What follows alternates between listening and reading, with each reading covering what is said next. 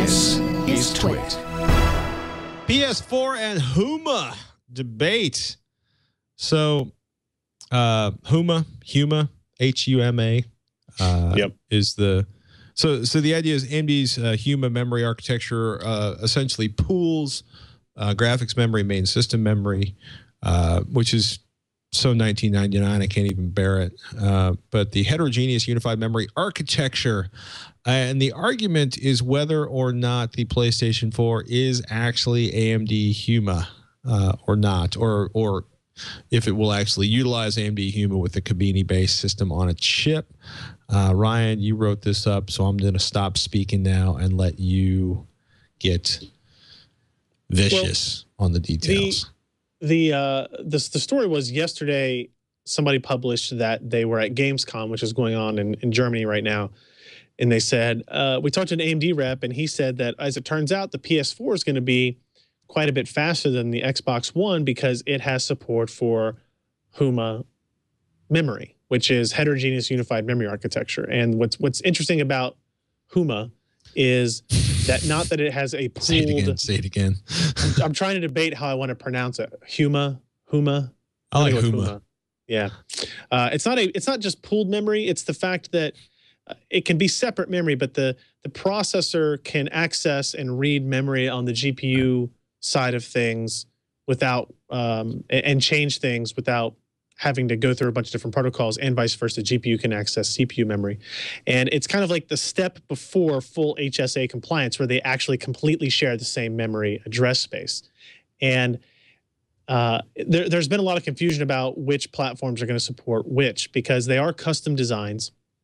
They are both the Xbox One and PS4 are using AMD APUs, kind of based around the Kabini design. They're using Jaguar cores, GCN-based architectures.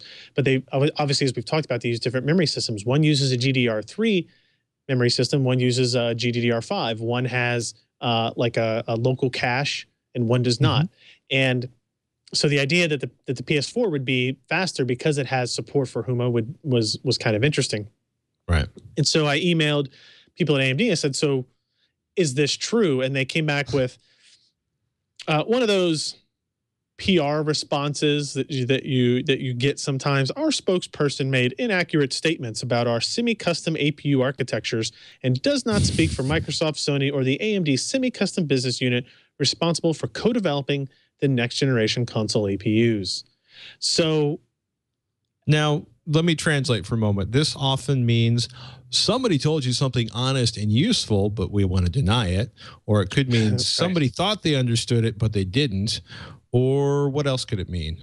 Or does it really matter? I mean, that's pretty much it, right? So it's either, damn, you weren't supposed to find out about that, and now a lot of people are going to be pissed at us, so let's deny it. Or that's not right, but we can't tell you what is right.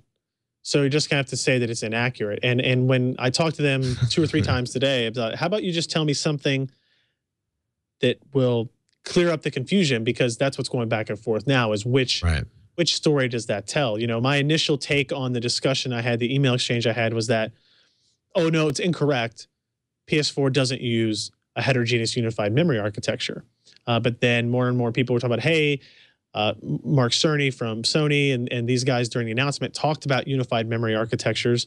And I was like, okay, well, maybe they're using not an AMD built heterogeneous unified memory architecture, but they're using something that they custom built themselves, because it is a semi-custom APU. It's not exactly an off-the-shelf AMD part. And then there was talk of, hey, there's these Microsoft developers saying that their development codebooks say that they have access to heterogeneous memory as well. So maybe they both have it. And what was incorrect was that the PlayStation 4 would have an advantage because of it. So still no firm answer. But I'm kind of with you.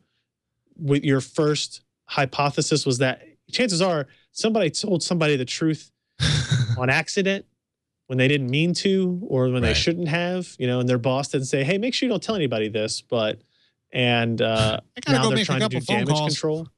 Because I mean, there are billions of dollars on the line with these 2 customers, and they don't want to piss anybody off.